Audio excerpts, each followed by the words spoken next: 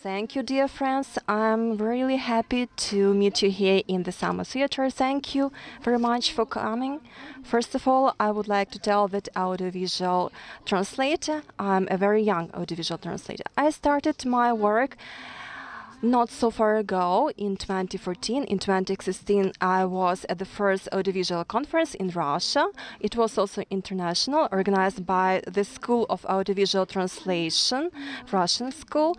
At this very moment, I realized I had been doing something totally wrong.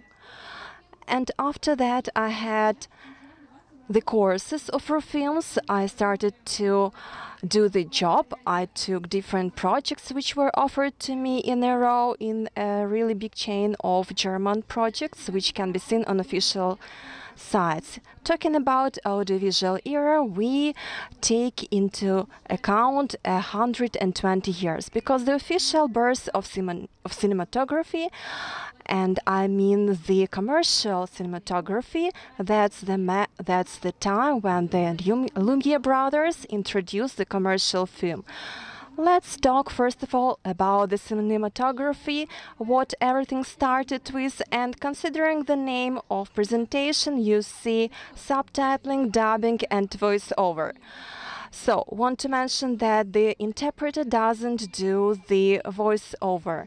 That is probably the translator, the interpreter who has been through the courses of voiceover of sounding. So today we are going to talk about lip sync, dubbing, and voiceover. I would like to introduce my colleagues. These are the family of Katerina and Anatoly. They are specialists in fiction novels. I'm very happy to see them here. Robert McKay is known to all as the tutor, as the teacher of storytelling, stage art. He told the spectators go to movie to satisfy their needs of deep emotional experience. That is quite logic. We still continue doing this. If you want to rest, to retreat from boring and sometimes very dull life, if you want to change, to switch something, we go to movies. Most likely we like the movies which have some conflict. If the conflict has been broadcasted the right way. Talking about audiovisual interpretation, that is always a harmony, the harmony of the sound, of the visual side, and effects. The task of audiovisual interpreters is to preserve all these components. We know that the minimum is the stage which presupposes the success. How did it start? The 15th century. Somebody may say that it all started in Arabic countries before the 15th century. Remembering that, we can talk about camera obscura, which is invented in order to increase the photograph's size. Talking about the history of cinematography, we can talk about the option of magic lantern. Dutch physicist Christian Huygens was the inventor. The inventions started to develop in 1650. Joseph Boxbill staged a huge performance named Philadelphia Christmas. You can find a lot of photographs in the internet. At this very moment, when the magic lantern was improved, the stereoptical notion came to the fore. The cameras were developing, and finally we have reached the stage of phenakistoscope. It means beautiful moving motion pictures, or as it was previously named, phantasmoscope.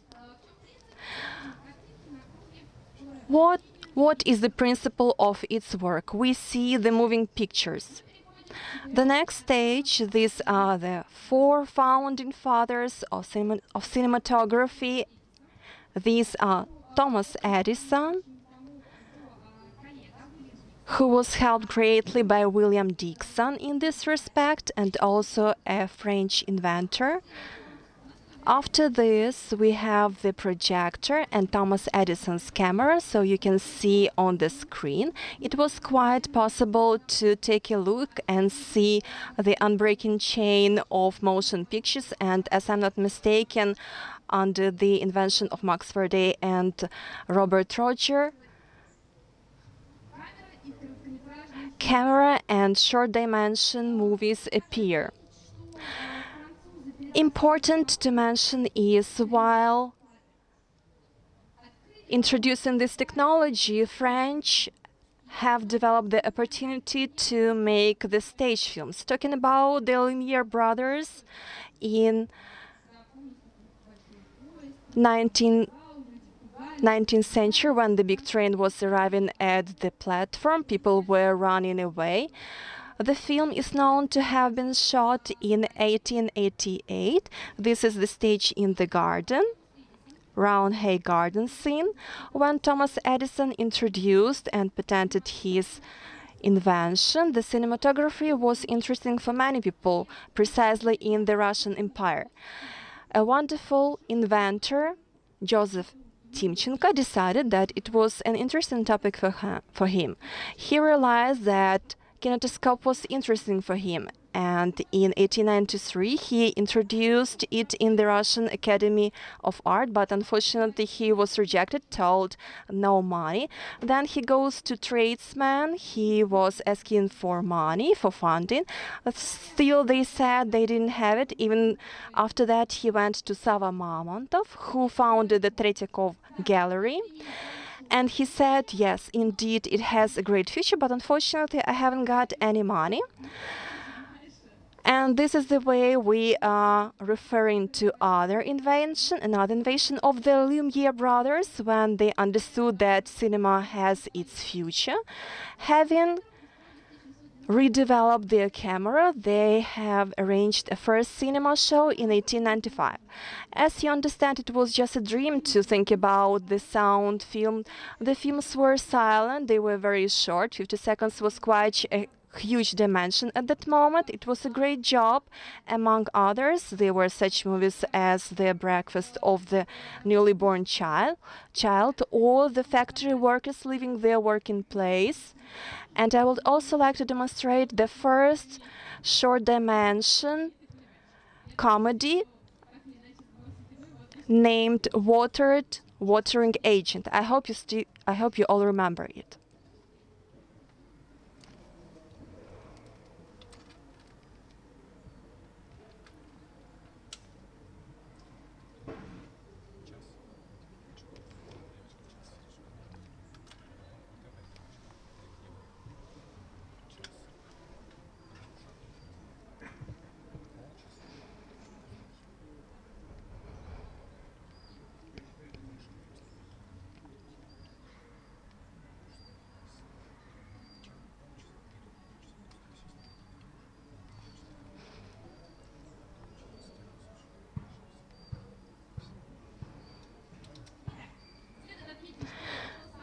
So, I want to mention that the famous arrival of the train to the train station was demonstrated a year later in 1896.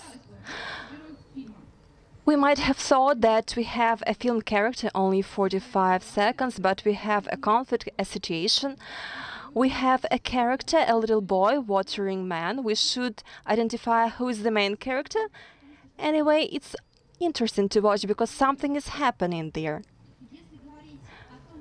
Talking about the way the films are shot, what we should keep in our mind is that any film character is the expression of the urgent issues of their time, the problems of their time. Mentioned by Tatiana Salahieva-Tile, who wrote a film about the psychology of movies. I can demonstrate it to you. I have it with me, so I'm sorry for the commercial. I will have a lot of mentionings of famous people and books, what you can watch and read. Our main task seems to be to choose the appropriate words to render the idea of the author but also to introduce the conflict between the people and the environment, the inner conflict, with the right emotions, with the right expressions. If it is a child, that should be one choice of lexical material. If that's the adult, that's another. If we are talking about engineer or other professions, if you keep in mind the Big Bang Theory, we have another lexical units there. If we are talking about the audiovisual works, what exactly we are translating, interpreting, that is the series of interconnected images. I want to scroll all the law. The most important here is to note who is the author. The important is the script writer. Usually you watch it as the audiovisual interpreter, so you will be lucky to watch the script, to take a look at the script. Anyway, you will be happy to take a look at the idea of the author. Also, the sound editor is important. The same definition as in the Russian Federation, the USA definition is. I have no doubt that there will be the same or similar definition in other legislations. While beginning to watch the film, I try to understand what is the inner conflict that a definite character has, whether there we should distinguish between them. If there are rules between the script writers, or where to find them. We could find it in Tatiana Salahina's book. A couple of years there was a book published for the script writers. I could introduce the list of literature which I have used and recommendations of my colleagues, my teachers. They will be attached in the file. I hope the organizers of the conference will help you, will provide it to you. Who are those wonderful people, script writers? How do you think?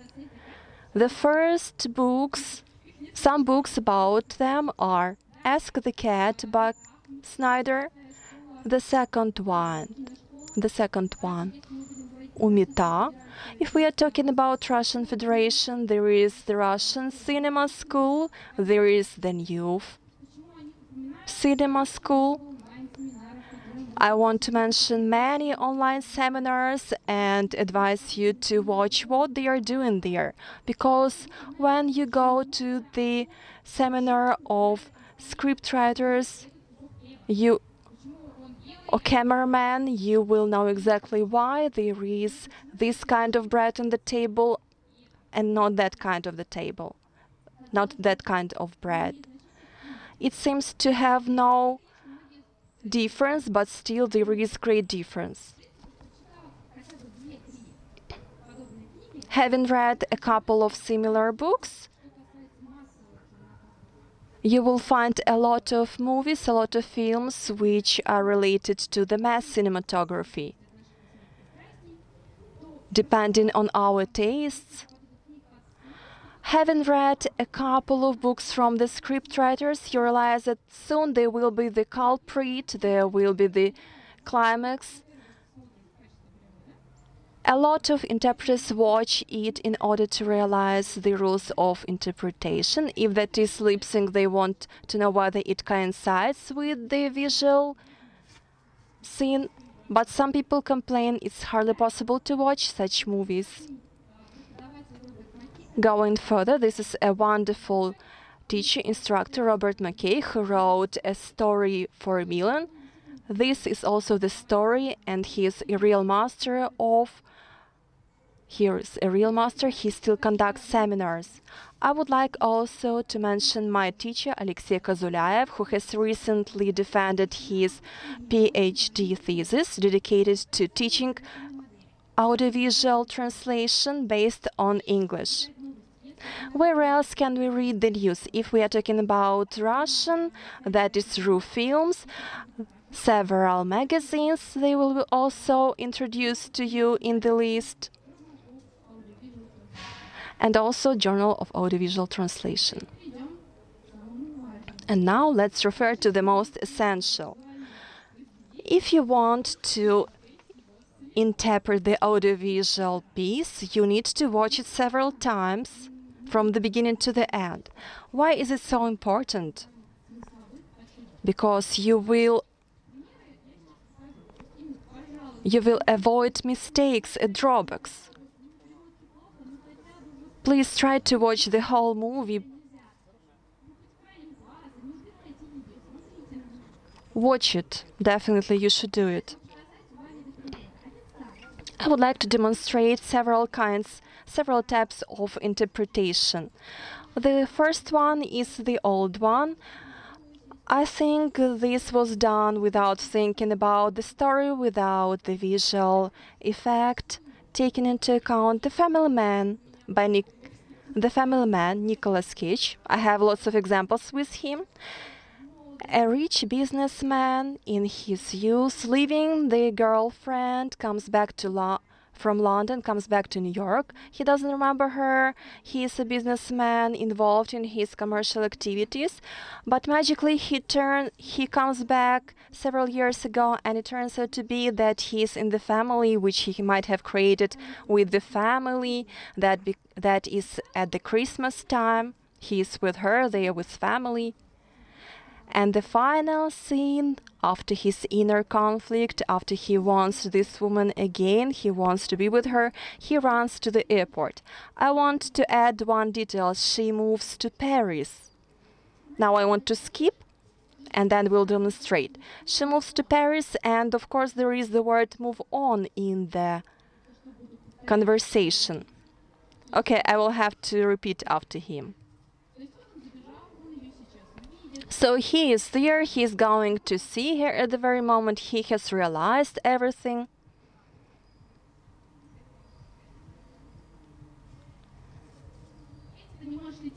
Katie, you cannot take off, please. You cannot board this plane, please don't board it. That's all what I'm asking, please.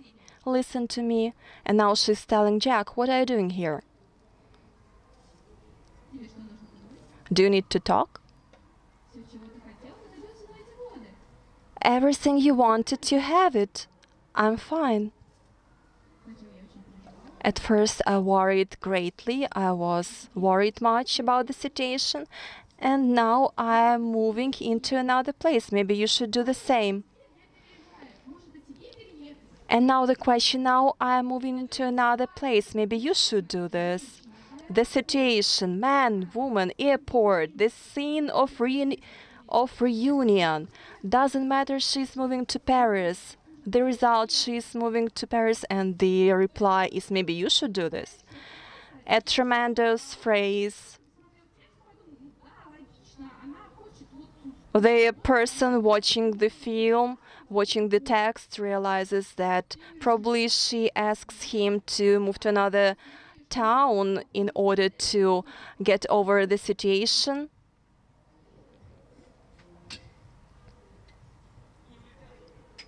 Kate, don't fly away. Forget about the plane, let's go to drink some coffee. That's what I'm asking. We have many flights to Paris today. Jack, what are you doing here? Did you come to apologize? If that has been worrying you for so many years? I have come over that. It was very painful, but I'm over. I'm quite a different person now. And you're a different man. So here we have the situation, airport situation. We didn't notice that was the interpretation, translation, because that's the conflict. So there are two types of translation, but there is a mistake in the sense, no matter whether it's dubbing or voiceover. Another example.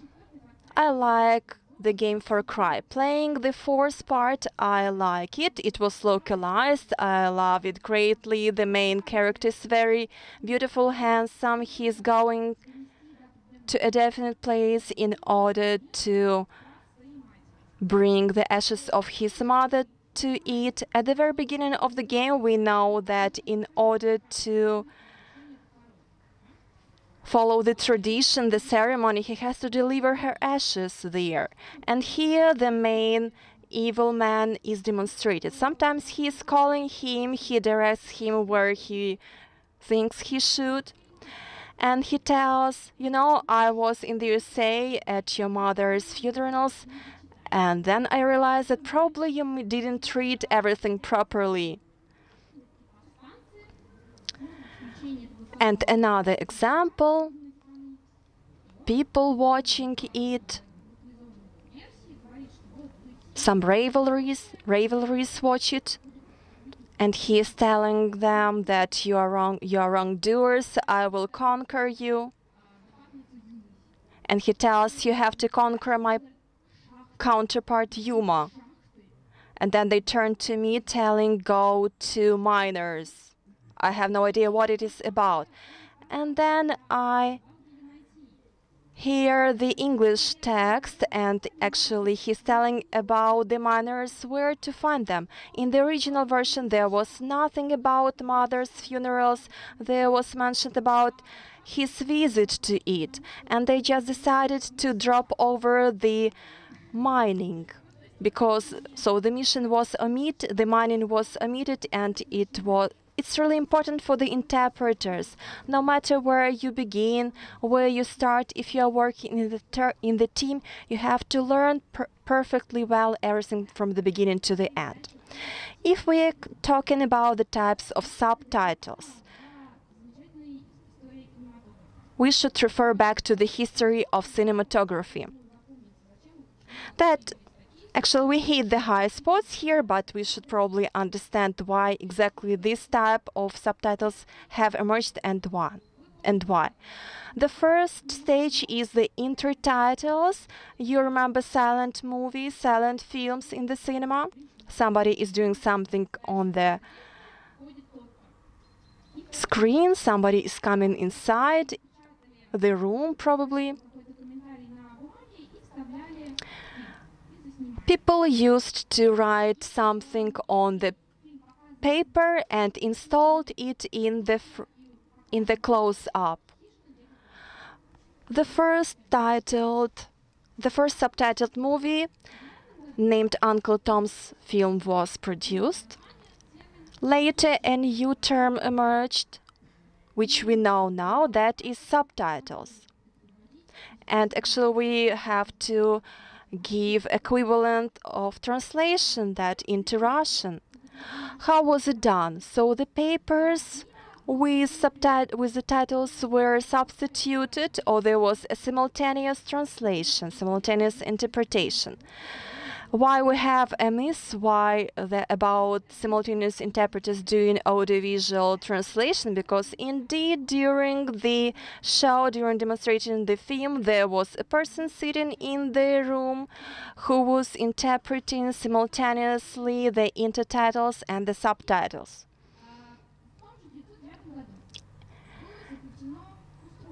In 1890, a device was introduced which helped to scroll the subtitles and intertitles manually.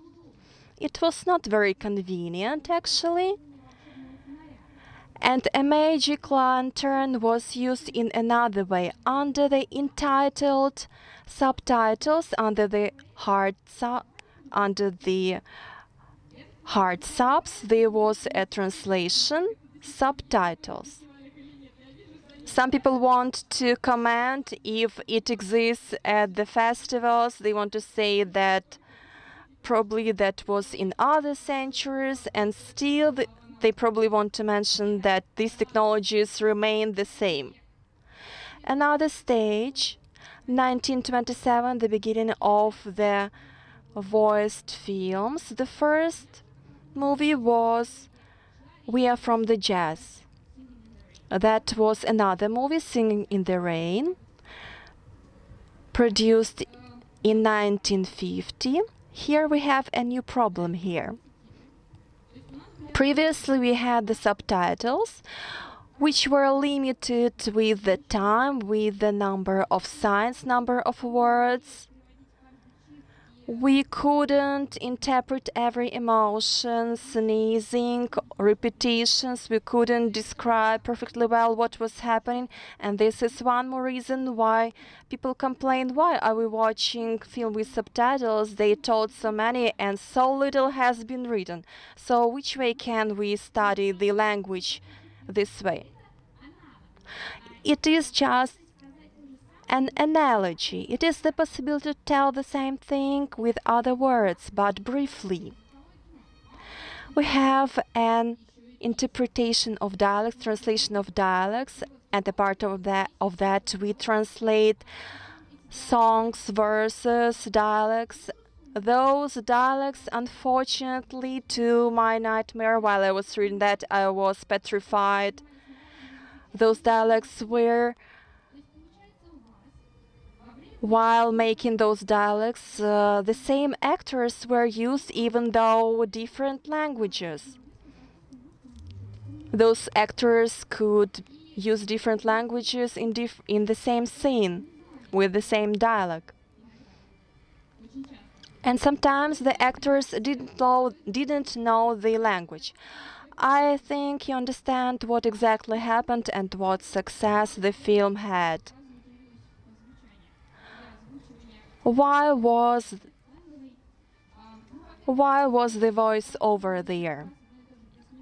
It's another way when actors were filming it for a long time. It was expensive, but there were only 4 languages. And what about other languages? What to do with these languages if I want the film to be taken to Denmark?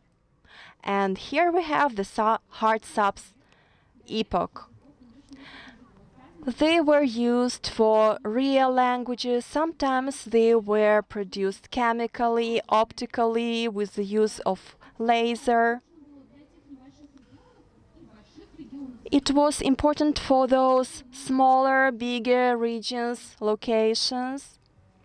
Most likely it was for those languages when this or that company didn't find it commercially appropriate to use another actor. While opening the map of the countries, you can see where people watch films, dubbed films, and in which countries there are subtitles used. So you can see that Scandinavian countries like subtitling. Probably it's not because they refuse from dubbing, it's just their tradition. I have also noticed in a couple of works that Russia is a dubbing country. Still, some people like to watch films with the subtitles. To watch an original film with subtitles is very interesting and it becomes more and more popular. So maybe there will be different map about dubbing and subtitle. Germany is a dubbing country. It was very commercially efficient to produce it there. When you go to Weiberling, you should go also to Potsdam, to Babelsberg, to their local archive. It's gorgeous. They have even reproduced the version of the Soviet film Potemkin, which was pre-censored. For us, it is important to have the translation. And the subtitles were demonstrated 2 years later. It was a jazz singer and later the singing fool. It turned out to be like this. A comedy. Comedies have success. The chemical way of subtitling was invented in Hungary and Sweden, who prefer subtitling, in 1933. Once I was introduced to my colleague who came from Serbia, and she complained to me, telling, you know, I was watching your TV, how can you watch it? I was wondering what exactly she didn't like. Probably she didn't like Russian films, Russian cinematography. Maybe there are some complaints about it. But the problem was the voiceover and dubbing. We watch Brad Pitt in the subtitles and he's talking not the way Brad Pitt normally talks. So I want just to notice that it's a tradition of subtitling dubbing. Another stage, 1938. So before that, interpreters used for the cinemas. It was logical. Cinema was the employer. Television emerges. And the necessity for subtitling for television sets the new goals. Colors, different size of the screen, different numbers of symbols. Different subtitles which were used for the cinema had to be changed. Another portion of work. The film movie which was demonstrated in TV, it was the film The Student from Prague Student. The most important was the size of line. Great problem which we face with subtitles, that is the speed of reading subtitles, because sometimes children watch it, school children watch it, adults do it. Some people read it slowly, some people read it quickly. We should dwell on the speed. There is a number of programs on the sheet. I will demonstrate it to you, which indicate the number of words you should place in one line for it to be visibly perfect. If you have a film without time code, sometimes it happens actually. What is a time code? Time code is a unit of time. It can be an hour, a minute, even a second. When the sounding artist does the sounding, does the voicing, he should calculate it himself, but now we have computer programs which can make this all much easier. I fancy how people could do it before computer programs emerged. The second point, even now, when there are subtitles at the film festivals, you have to scroll the subtitles, you have to set them at the very right moment. Now at different events, festivals, it's difficult to work for interpreters to work there. So technicians work, sometimes technicians do not know the language and sometimes they press the buttons not the very right moment.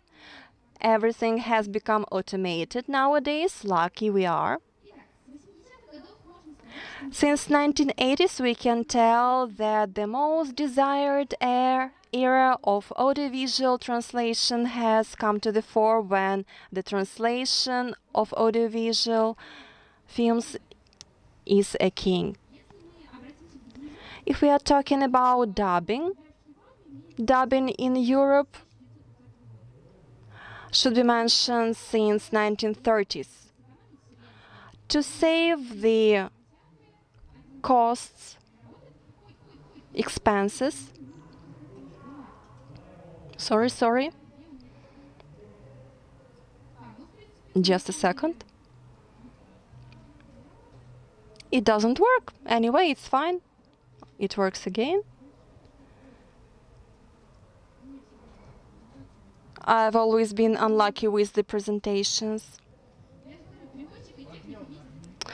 That's what I was just telling you. The interpreter and techniques, it's not the same. They are not friends.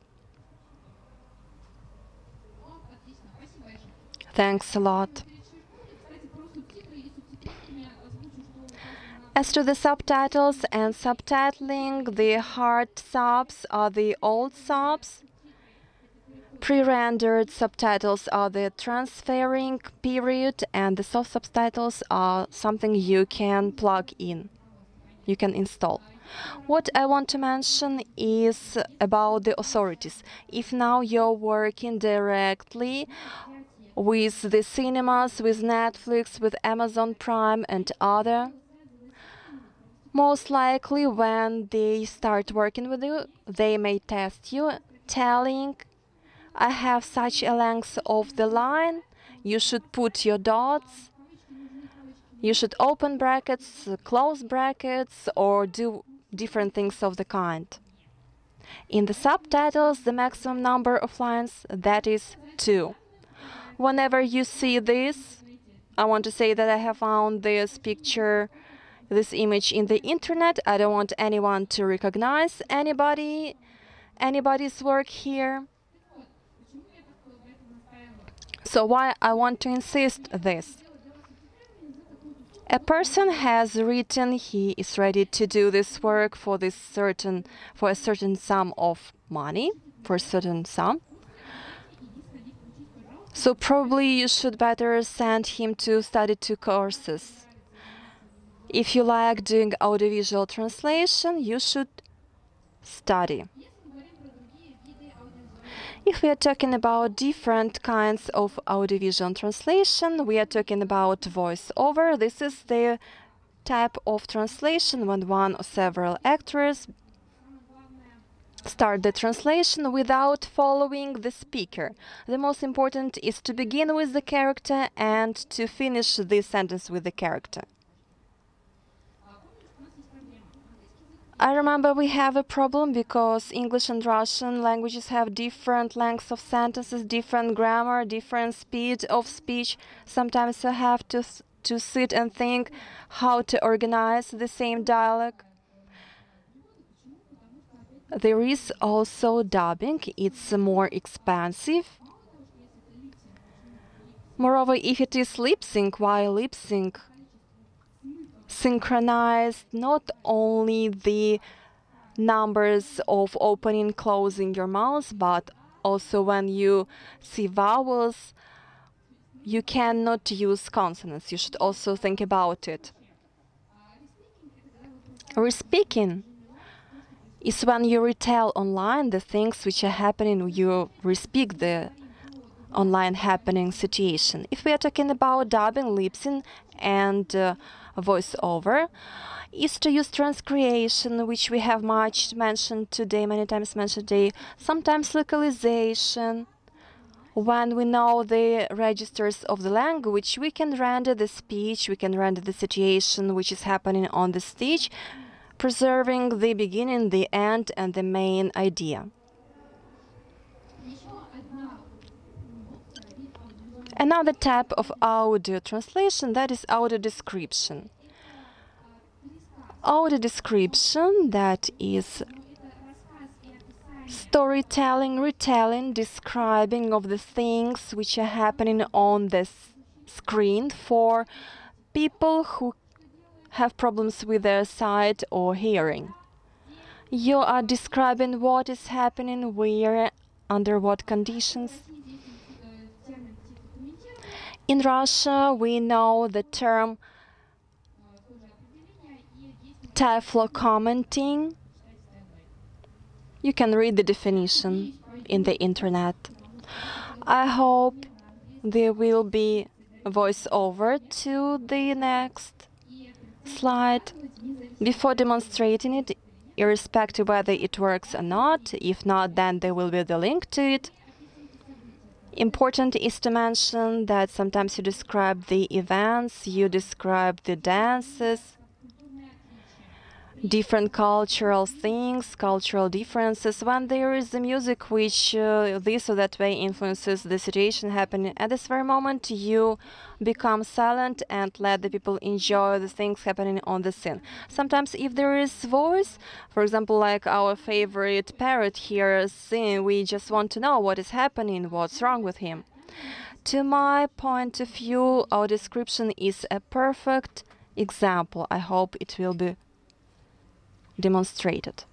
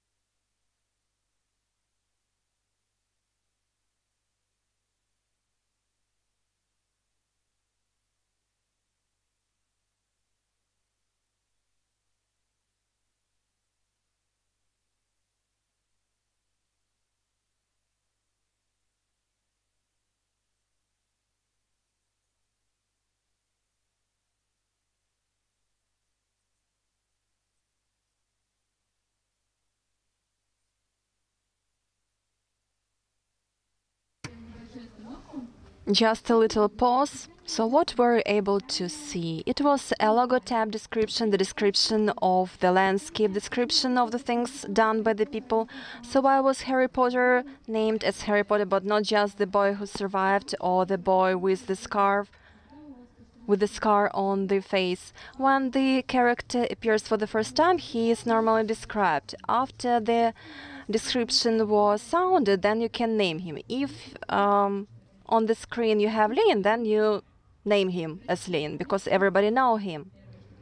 I apologize for the example, it's just the first which came to my head.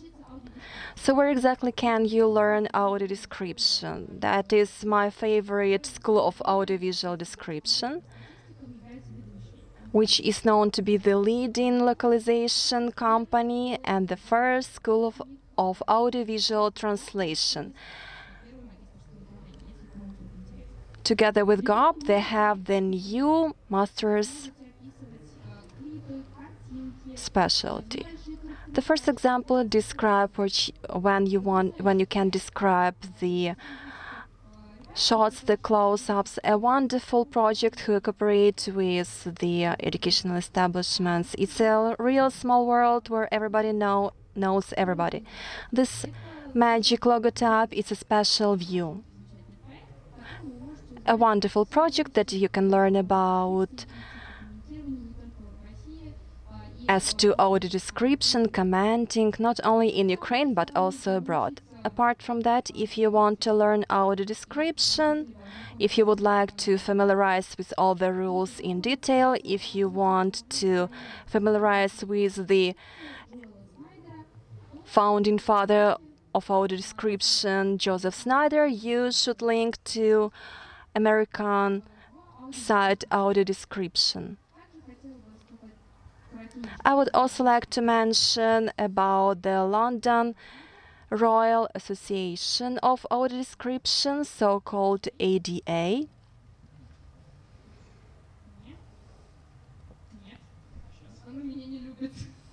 It doesn't really love me. Thanks a lot. I would also introduce to you a person who was the first to have told me about our description, Ivan Barshevsky. You can follow him in the internet, finding a lot of articles, guides. Before taking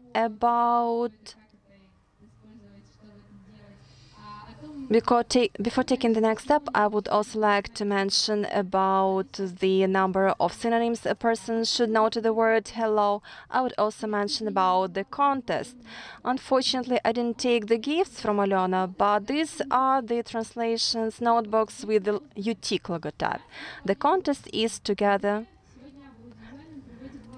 If we are audiovisual translators, we are perfect translators. I would like to suggest you several words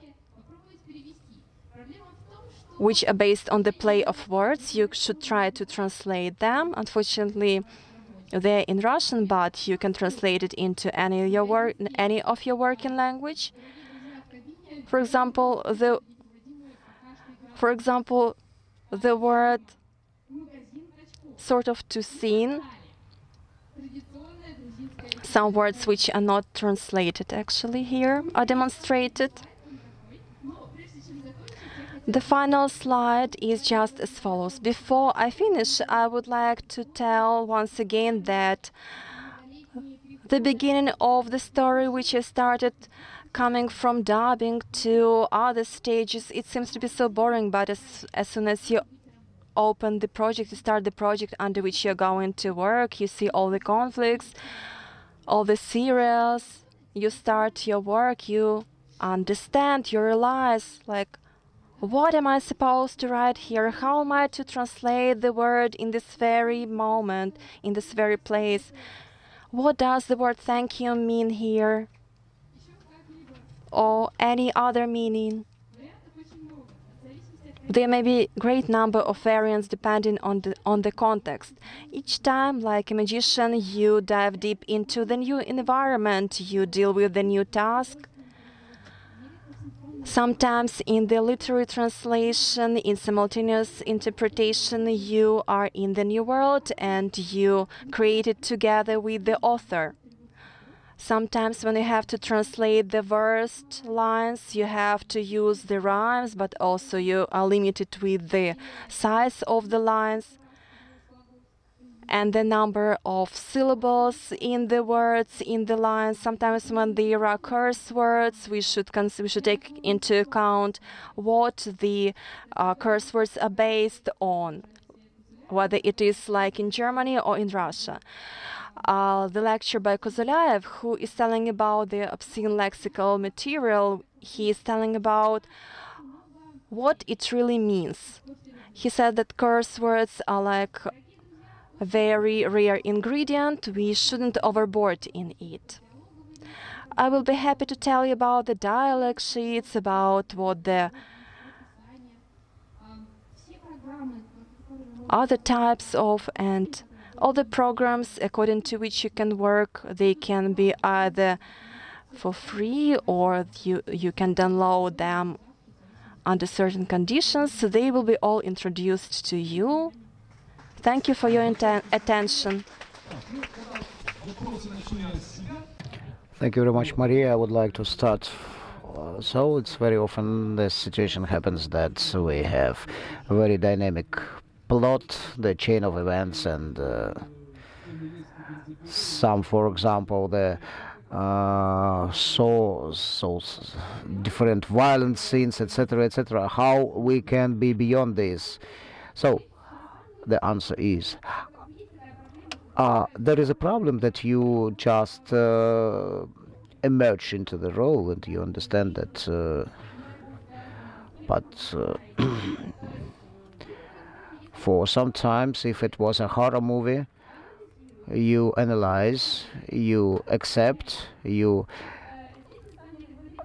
switched off. So you may change the project, or you can just relax and change the environment and try to get a rest. My colleagues told me when they worked on the project of the series, when they just had violent scenes, and they told me that, okay, we take this number of series, and after that we will have the break. So it was my feelings that the third episode was the extra one. Okay, you can share your experience of your expression.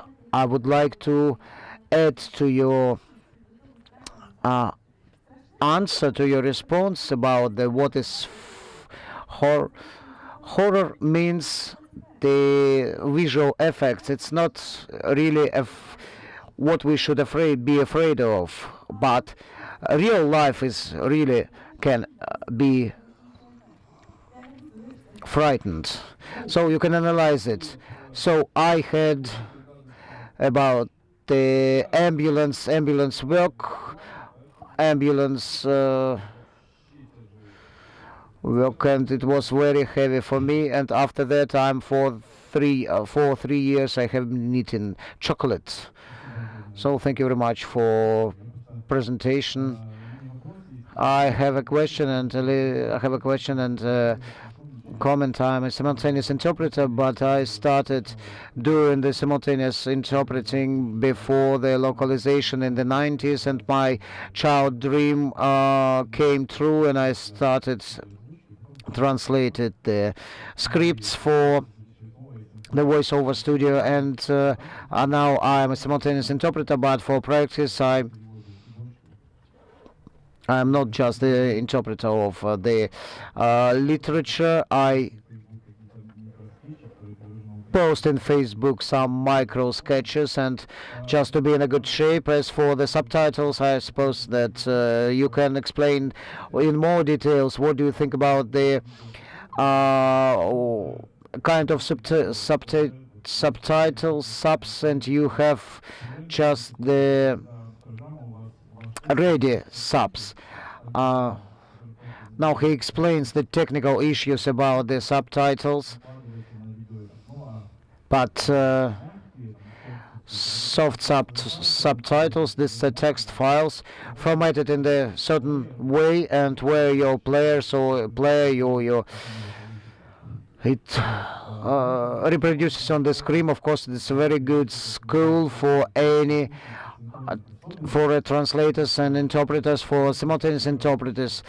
It's very good. I sent them script, for example, and they can choke you for the length of the script, and you try to learn the compression, and you understand what does the meaningful load means. You start distribute the very big sentence into smaller ones, so you understand what does the meaning load mean. And when it is the movie is dubbed, you know, all the rest we can say that it was can be said in the following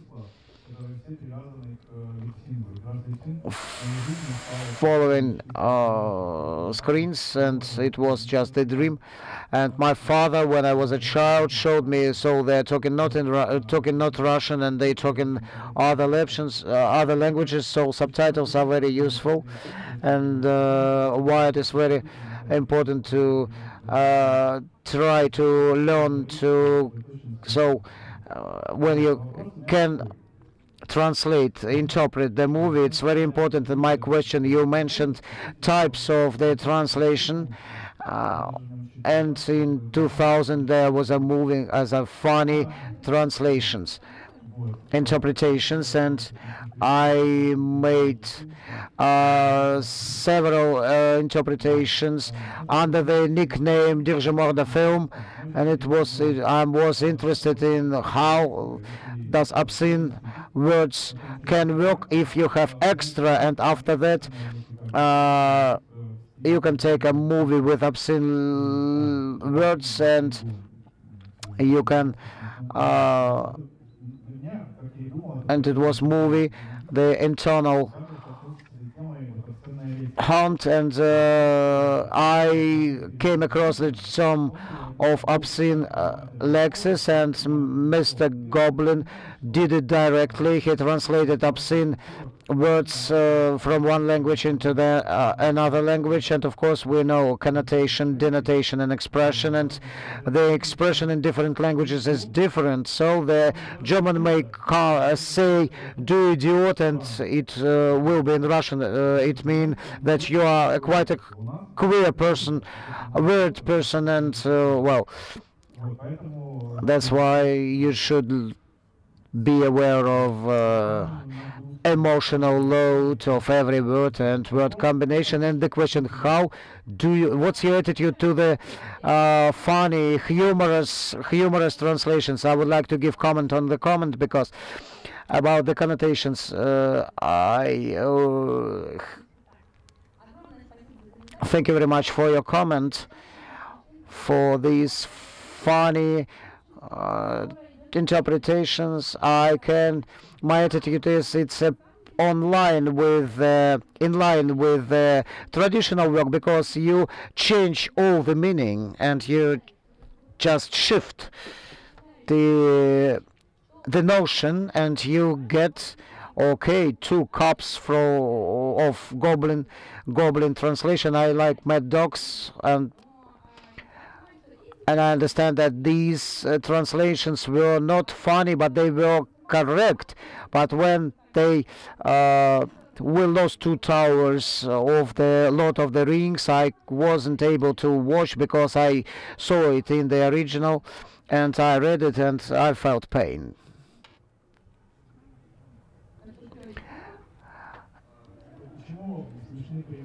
Why funny interpreting was very useful as an exercise. When you try translate humor, for example, I was given the 6 series of CDF,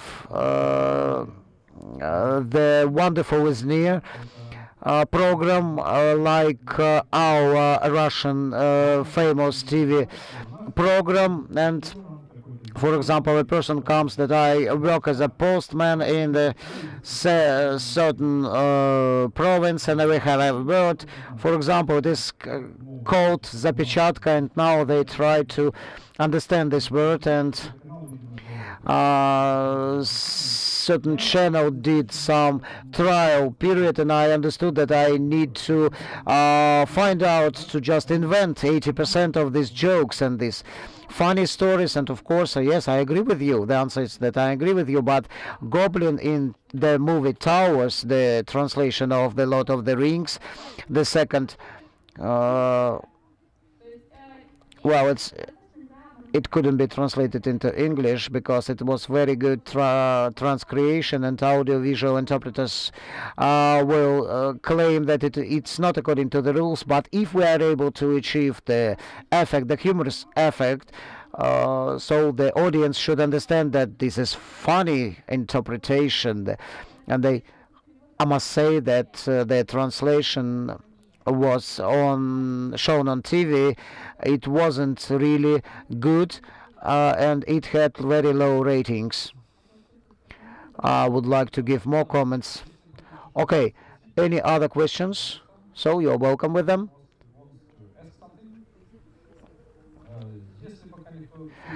If you think about, or I'm just in the condition, I wear a hat, and this is American Translation Association hat, and I can inform you that they have a division of Department of Audiovisual